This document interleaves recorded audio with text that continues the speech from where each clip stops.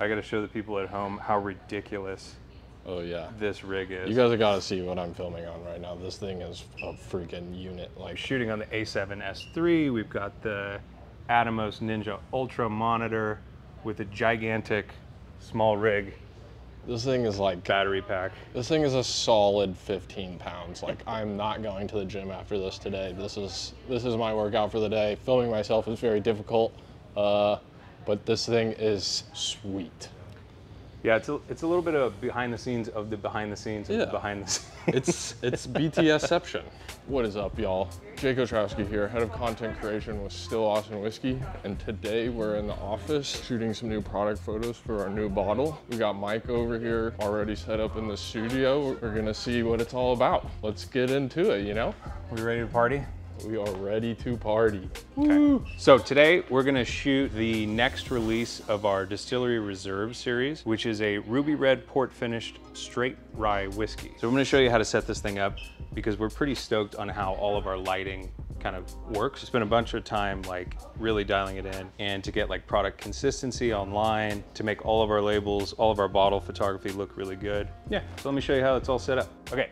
So first thing we're gonna do is check out this camera. We're shooting today with the Sony a7 IV. We've got the Tamron 28-75, and we're set right at about 50 millimeters. Then on top here, we've got this flash controller deal. The nice thing about this is we've got 3 Godox lights here, one on each side, one behind.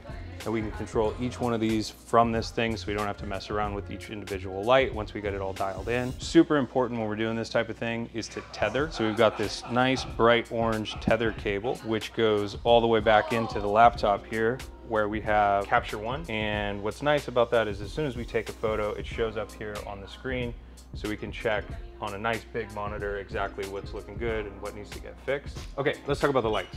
Come over here. So for this setup, what we've got is the Godox DP400. We've got 3 of those, and if you notice, they're placed kind of strategically, one on each side. And then in front of each one of those, we have these big scrims. And then on the back, trust me, there's one back there too, with another scrim. And if you look at these soft boxes, so these are strip lights, right? So they're long rectangles. And the reason we have those is because when we take the photo, we wanna have a nice line on each side of the bottle that kind of goes from the top all the way down. So I went online and I found this little guy right here, which is a perfect circle that's about the size of our base of the bottle. And what that allows it to do is to let the light go all the way down without getting cut off on a hard surface. Also on these lights, you'll notice that we have the softbox diffusion on the front and then this secondary diffusion with the scrim. The reason we want to do that is to create like a really soft gradient light. So that's why everything is double diffused. And I ordered a double-double, but they gave me the double-double-double-double. So this is the last light we're using, and you'll notice this is not mounted.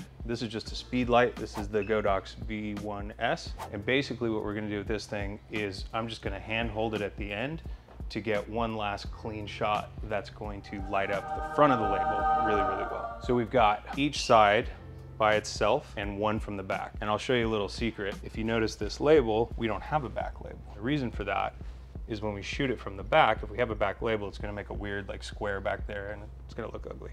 You're ugly and what? Square? We'll set it up here. All right, let's talk about camera settings. For shutter speed, I've got it set at 250, which is the native flash sync speed. For aperture, we did some tests earlier, and 7.1 was mwah for this lighting. And I've got the ISO all the way down to 100.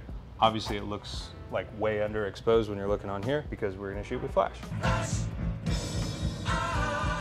Now what we're gonna do is I'm gonna go shoot each one of these shots with each flash by itself so that we get the cleanest image possible from each individual exposure. And then once we're all done, then the designers will take all 3 of those files, 4 files, put them together, composite something that just has the best of all of them together, and it's gonna be dope.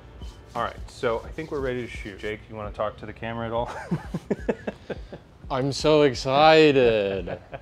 This is the best. This is usually my job, but Mike is doing it today. Okay, we talked about setting, we talked about our controller, we talked about everything. The only thing left to do is shoot. Since we're compositing, I mentioned earlier how important the tripod is. And the reason it's important is because each one of these exposures we're gonna have to layer them on top of each other. Layers! So even the slightest camera movement is gonna create some problems for the designers in post. So I'm gonna do my best to keep everything locked in exactly where it is. I've got my manual focus set, which we should check again. But I've got manual focus set, I've got the lights set, we've got positioning, like I talked about. Jake and I did a couple of tests before this, and I think we're pretty good, but let's do it live, and let's see how this goes. We'll do it live! Fuck it! Unfortunately, I'm gonna have to touch this thing a little bit, so I'm gonna be super careful not to bump anything as we turn on and off all of these different lights. And we've got it on a manual setting of 1/32 power. So let's take a look and see how that goes. All right, let's look over here. So you can see what we've got in here is a really nice, clean glow from behind. It's glowing. Accentuating kind of the Still Austin embossing back there. Obviously you can tell the front of the label is black. There's no highlights on the sides. This exposure is all about just getting a nice, clean, beautiful glow from behind. So next thing we're gonna do is I'm gonna turn off that A light now and then go to the B light, which is the one here on the left, and let's see how that goes. Noise. Now check this out. What I love about this double diffusion and that line I was talking about earlier, you can see we've got this really nice highlight all the way down the neck. You see in here this really soft gradient, beautiful. And then down here, soft gradient. And if you can kind of imagine what we're gonna do next is after we shoot this side, then we're gonna shoot that side. And then we have our nice, beautiful backlight. And then the last thing that we have to do is just get the front. And that's gonna be that handheld flash that I was just talking about. Let's see how that goes. So that's the last photo. You can see on the right, got that nice line again, creeping down the side. When you see later when we put it in post, everything comes together very, very nicely. Okay, the only thing left to do is get the front of the label. First, I'm gonna grab my handheld, fire this bad boy up, come back over here, turn off my C light, go to D, turn that on, manual, and the power on this one's set at 1/8. So 1/8 versus 1/32 or 1/32 on the other ones. And the reason for that is this is a little less powerful than those. Now let's see that. So previous.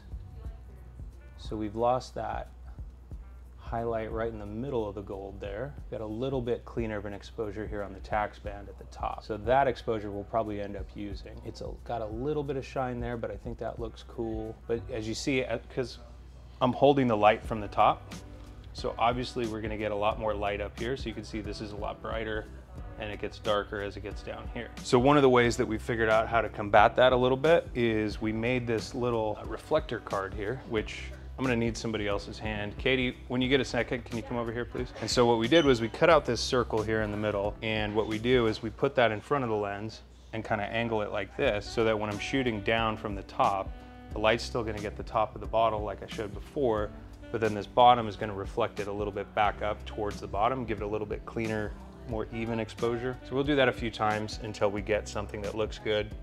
And then we'll have our 4 exposures and we'll be good to go. Okay, Katie, what I need you to do, take this guy like this, try not to bump anything, and put it over like that. You're gonna need 2 hands, yep. There we go. So coming up over top, about 45 degrees. Much cleaner. You can see if you get really close in there because of the embossing, the light's catching the top of those letters. So we'll go to the one where I shot it straight on. We'll probably end up using that one for the gold and then mixing in some of these other ones down at the bottom. Okay, so just for fun, I'm gonna turn all the lights on at the same time, so we'll get one exposure with everything just to see how the whole thing looks together. We're not gonna use it, but... Whoa, Katie, you look so different. What the heck? Katie has morphed into RJ. So now we've got all the lights back on, so when I hit the button this time, all of them are gonna trigger. We're gonna get some weird reflections and some weird shadows and stuff, which is why we won't do it as one photo in the first place. But I think we're gonna get to see something similar to what it's gonna end up looking like. Booyah. Booyah! So check that out. So we've got both of our beautiful gradients, pretty symmetrical. We've got a nice backlight. We've got a pretty even front label. Obviously we've got this big reflection here where my handheld speed light was, which is why we're not going to do this. But between all of those exposures, I think we got money. All right, so we just finished shooting the photos. We got them exported, sent over to our graphic designer, Brian. He's been working on them in Photoshop. So let's see what he's up to and check out the final product. Hey, what's going on? Brian here, graphic designer here at Still Austin. And I'm gonna take all the photos they just took, get the best ones, composite them together, and make a pretty cool image for our hero shot. All right, so I'm getting into Photoshop. I'm gonna get my 4 photos, put them all in together. I'm gonna deal with the base one and the juice right now. First I'm gonna do is mask off the label and paint in our juice, make it look all pretty. You know, get the details. We took those great photos, but we have an iPhone photo for the handwriting. So I'm masked that out, going to line it all up. You got to wiggle it around a little bit. I'm going to turn it to black and white and up the contrast so I can just mask it out and multiply it over the label. Next, we're going to work with the tax band. So I got another photo and I'm, you know, masking that out as well. Going to composite it on top. Hit it with that little highlight, then adjust the exposure. Looking pretty good. Last thing we gotta do is bring in these highlights. These side highlights are really good. I'm gonna paint those in, and after that, it's just money.